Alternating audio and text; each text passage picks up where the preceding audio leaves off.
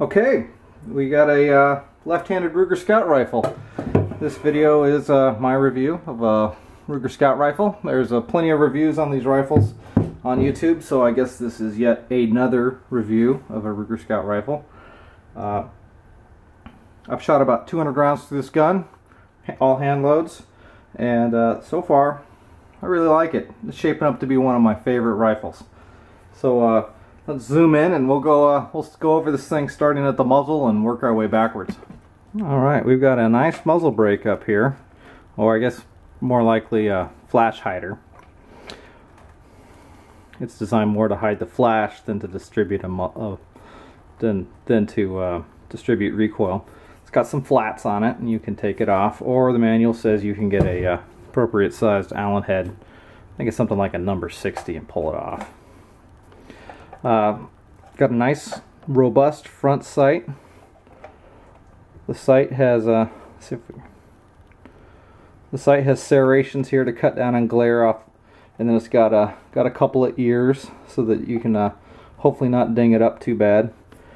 And there's a pin there holding it in place. Nice machining around this, and nice finish. It's a matte finish on this rifle. Moving forward, we've got an aluminum Picatinny rail attached here. You can see the screws underneath the scope there holding it down, and the barrel is contoured, so it's thicker here in the midsection to accommodate that rail.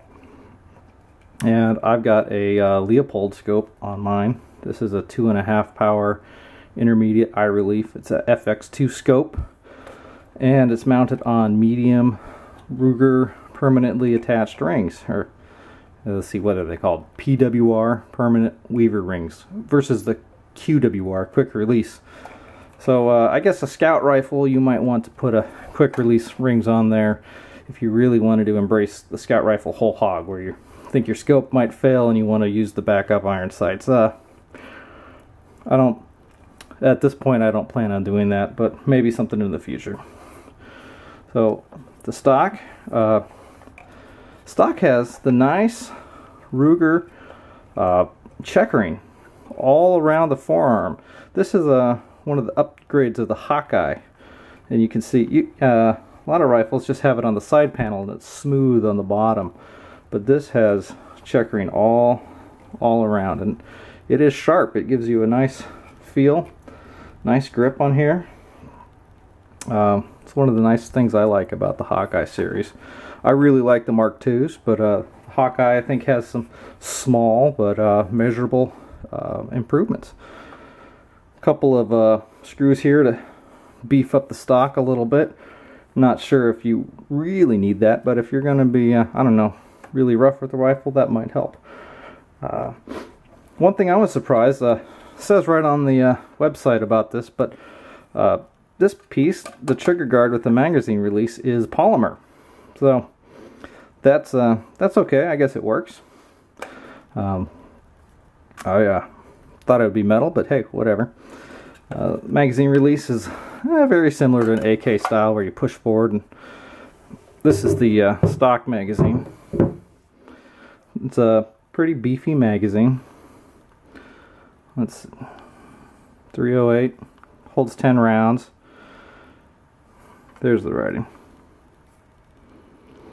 Accurate mag. These run for 50 or 70 bucks aftermarket if you want to buy another one. To load it, you kind of got to push down and then slide them in from the side, and it'll get your controlled round feeding will work with it too, but it's a lot, probably like a Seiko or a Tikka or Remington 700 at this point, because you got to slide this. You got to slide the cartridge out of there with the bolt, and it takes a little bit of a trick getting it back in there. I did it right on camera the first time. You heard the click. So sometimes I have to push. A little bit of wobble, but I haven't had any feeding problems. No problems yet. I put about 200 rounds to this rifle. I think I mentioned that. course, it's a left-handed rifle, so things are set up so you can read them from the left-hand side. Ruger Gunsite Scout there. You got a nice rear sight. I prefer scopes. I have the scope, so I'm not using the sight, but it's rear aperture sight or peep sight. These are supposed to be more accurate than your dovetail rear sights that you see on a lot of sporting arms. Old book from the 20s by Colonel Townsend Whelan says that they're twice as accurate. You know, if you and in the hands of a recruit. You know, the Army, I guess, did studies where they looked at the peep sight versus the traditional hunting sight with the V and the post, and your average Army recruit could shoot twice as good with one of these versus the peep, or excuse me, versus the V. So I like these. And of course, got your lever to pull your barrel out, or excuse me, pull your bolt out. And this standard Ruger bolt, one-piece bolt. You'll never break this thing. It's cast. The handle is cast into the body of the bolt. I mean, this thing is, I don't think you can get much stronger. Like all Rugers, very robust construction.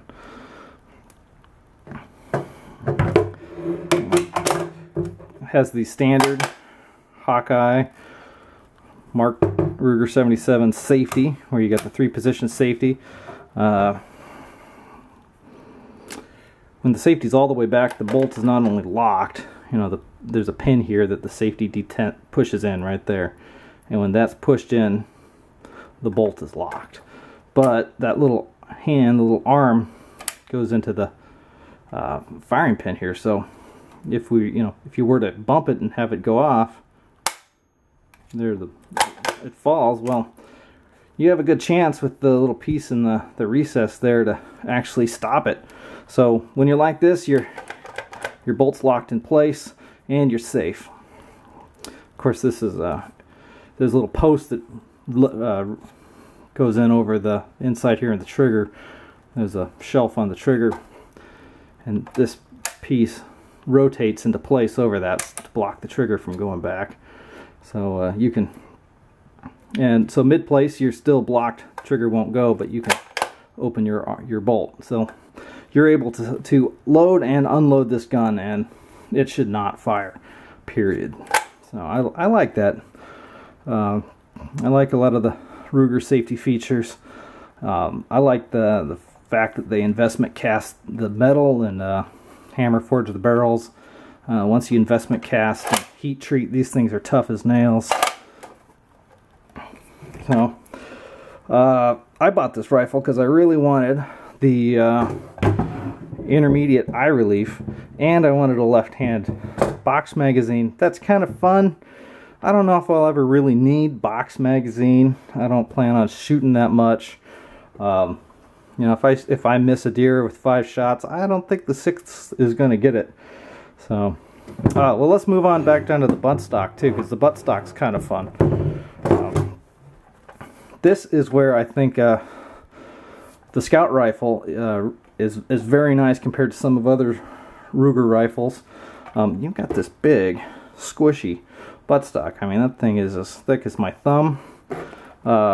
When I shoot, you know, I've gone out and shot 100 rounds in this in a day, and I got this nice waffle pattern on my shoulder. But hey, it was actually pretty comfortable to shoot all day. I was shooting in a t-shirt because it's warm right now, and it's got these spacers here, and the spacers allow you to adjust your length of pull. So you could pull the spacer out and make it a 3/8, half an inch shorter, or you could make it a little longer if you're a little bit bigger guy, and I'll touch on that more in just a minute here. So yeah, overall wrap up, handsome looking rifle. Not sure if you need the flash hider, but if you're going to be shooting at night, it might be nice. Iron sights are kind of fun. I'm not planning on using them right now. I like the stock. Stock is real nice. And I'm you know, reasonably impressed with the box magazine. I'll be buying one of the Ruger polymer magazines. I plan on getting the 3-shot so it's flush, and maybe a 10-shot as well. The one thing about this magazine is you can't load while the mag's in place. You've got to take the magazine out to be able to load it. I guess with the polymer magazines, you can load it without taking the magazine off, so that might be nice. Yeah, safety, the Ruger action, great as always in my opinion. Oh, and as always, the receiver still has the slots for the integral Ruger scope rings, which I think are pretty nice. Now the rear sight, if you want to keep the rear sight on there, takes up the rearmost scope mount. So, you know, if you want to keep the sights on this and run a scope, you're going to be needing to get this forward eye relief scope, or you can add some of the red dot like a Bushnell TRS 25. I've got a video on that on my channel. That's a nice little sight. It's $100, maybe less, and it's supposed to have unlimited eye relief, so you could run a red dot on this. I don't know if you could co-witness with the sights and the red dot. I'm not sure what the clearance is, but it might be something fun to play around with, depending on what your sight options are. So let me show you the rifle that this is replacing. On the bottom here we have the left-handed Scout, and on the top we have the left-handed Ruger, or excuse me, on the top we have the right-handed Ruger Frontier rifle. So Frontier rifle was not designed to be a scout rifle, according to Ruger. They just wanted to, they put this, they were thinking forward eye relief, short barrel, snap shooting rifle. Nice rifle. I prefer the scout rifle. Now, number one, I prefer the bolt action on the left hand side because I'm a lefty. But for a right-handed shooter, even if this Frontier rifle was a lefty, I would still prefer the Scout. And it's not because of the box magazine. It's not because of the barrel length, which is the same. It's because of the stock. I really like the Ruger stock on the Scout rifle. Let's take a close-up look at these, at the stock on these two rifles. Okay, I've got it zoomed in again. Left-handed Scout, right-handed Frontier, and I've tried to line them up so that they're basically, the triggers are lined up, and you can see the Frontier rifle on the top is it's got a much shorter stock. This is the Frontier rifle is patterned after the compact rifle that Ruger had. The difference with the compact versus the Frontier rifle is that you've got a heavier contour barrel, and then you've got this Ruger #1 style forward scope mount there. And Frontier rifle, it's no longer in production, but it takes the integrated scope rings, and if you wanted to, you can swap some of these out, and it came with a swap some of the screws around, and it came with a little Picatinny rail that you could put on, but I never did that because I had the scope. So, but I shot the Frontier rifle. I never fell in love with it. Part of it was the fact it was right-handed, and I wanted to shoot a left-handed gun. But mostly was the stock. The stock it's just short, and if you don't get it up on your shoulder, it'll kick you. I mean, and with the Scout rifle, you've got this longer stock here. You can see that. You can see it's got about a, well, what, full inch greater length of pole, and it's adjustable. If you're a tall guy, you can add a couple more spacers. Comes with 2 more spacers. The Scout rifle comes with 2 more spacers. Other than that, they're about the same. The stainless versus the matte. I like stainless, but I'd go with matte. The flash hider versus no flash hider. Either way, I'm really either way. I'm happy with either. Picatinny versus standard. Probably the #1 style would be smoother for me. You don't have these jagged edges to catch on stuff. And then internal box magazine versus detachable box magazine. Well, like I said, I'm fine with this. A lot cleaner lines, a lot easier to carry. You won't be snagging yourself on the magazine with an internal box magazine is flush. So the Frontier rifle was real nice. I don't know if is Ruger going to come out with a conversion kit so I could convert my Scout. Take off the trigger guard and take out the box magazine and put on some of this internal hardware. I'm not sure. I might even be able to just take it over, swap it. I'm not going to do that, but maybe I could order the parts and just swap it. Can't be that expensive. And I'm not going to miss the detachable box magazine for most of my shooting. So both handsome rifles. But and then the iron sights on the Scout. Well, that's nice, but you know what? I can't. My eyes are kind of crappy, and I like a scope. And boy, with the intermediate eye relief scope, target comes up fast and easy. I mean, that's the whole point behind the Scout style, the Ford style rifle. I mean, you want to read about this, you can look up Colonel Cooper and the idea with the Scout rifle and the Scout scope, intermediate eye relief scope, is to just have a rifle that's a snap shooter, that it's lightweight, packs a punch. So that's why it's short. That's why the barrel's short, so it's lightweight. Detachable box magazine to add firepower in case you need firepower. It's 308 because it's got to pack a punch. Could it be 30-06 or 270? Sure, but 308. That's a military round too, so you might be able to find it in Milsurp.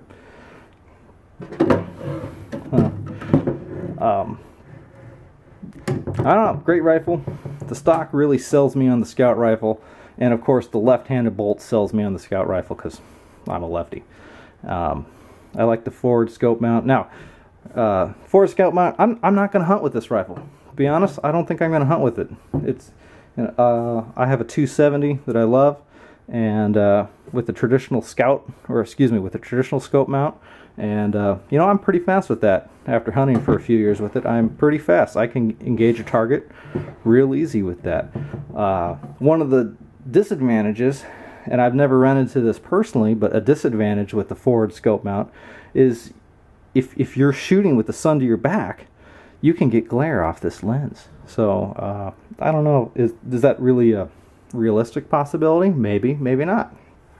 So anyway, Scout rifle's great rifle. Oh, forgot to show you the nice Gunsite logo there. What else we got? Let's show you the box. Scout rifle comes in a big box, and what's it come with? Slot for magazine. Here's the two spacers, the two extra spacers I told you about with the Allen wrench to for the buttstock. Comes with your standard padlock, so you can lock this thing up if you don't have a more secure location. Comes with, like all Ruger rifles, a pair of Ruger scope rings. I like the Ruger mount. I like the Ruger system. Just got to be careful to get them lined up good, otherwise, and they're great. And now these things even come with Torx head versus a flat head. They used to come with flat head, but consumers like Torx now. And even with the forward scope release, or excuse me, even with the forward scope on here, you can still fit this puppy in to the box if you wanted to store it in the box. I guess I'm supposed to take the bolt out. We'll leave it in. I had to chew away some of that, but hey, if I needed to move and I didn't have a case, or if I wanted to mail this box still works even with the scope on. So you could keep the box. It's a nice box. It's big. It's about twice the thickness of a normal Ruger box, but hey, it's beefy. And then notice this big cutout here. My guess is that you could fit a traditional style scope on this box still, and still be able to use it. So, I guess I haven't bought a Ruger rifle in a while, so maybe they're all coming like this now. So I guess the only other thing Ruger needs to come out with now is some sort of trainer for their for their scout rifle. A couple years back, I found a guy online who was mounting these little 22 scope bases on the barrel. So I took the barrel off this and I sent it to a guy named Chief AJ, and he doesn't advertise that anymore as a service, but it's not that complicated to put a little scope mount on the barrel. Just tap a couple of screws and put it on. So any gunsmith should be able to do this, and this is just a cheap BSA pistol scope that works. I mean, it's got enough range in the eye relief that you can use it for intermediate instead of long. So, and you know what? It's held up just fine for 22. So, and this setup is pretty easy to do. Like I said, I wonder if Ruger could offer one of their takedown barrels with this as an option, so you could get yourself a takedown 1022 and turn it into a scout trainer. That'd be pretty sweet. So, yeah. So I guess this video is getting pretty long. It'll probably be my longest video out there, and we'll just go over it one more time. So in summary, this is a great rifle. I like the best improvement that the Scout rifle has over the now discontinued Ruger Frontier rifle is the stock and this nice squishy butt pad that helps you out here. I like the fact that it's a little bit longer and that you can adjust the length of pole. So it's got all the nice Hawkeye features, the wraparound checkering. The trigger, I forgot to mention, I like the trigger on this rifle. This is stock trigger, put 200 rounds through it, no problems with the trigger. This is a glass-filled nylon or polymer. This is the trigger guard. It's fine. The magazine takes a little getting used to get it popped in reliably every time, but hey, it's no big deal. You can do it. The sights seem very usable. Sights are nice. I personally haven't used them because I like the scopes. Barrel is a medium heavy contour, in part to fit on this Picatinny base, but hey, whatever works. Nicely made rifle, nicely finished rifle. Not sure about the flash hider, not sure I need it, not sure I like the extra noise associated with it, but you could always take it off and put on some sort of either a thread protector or one of these Krinkhoff style brakes that actually direct the muzzle blast forward away from the shooter. And yeah, nice looking front sight. So good looking rifle. It's quickly becoming one of my favorite rifles. I just ordered a bunch of brass, and I've got it, and probably be getting some more bullets so I can keep loading for this rifle and feeding it. So anyway, we'll call it quits. Thanks for watching. Good shooting, and be safe.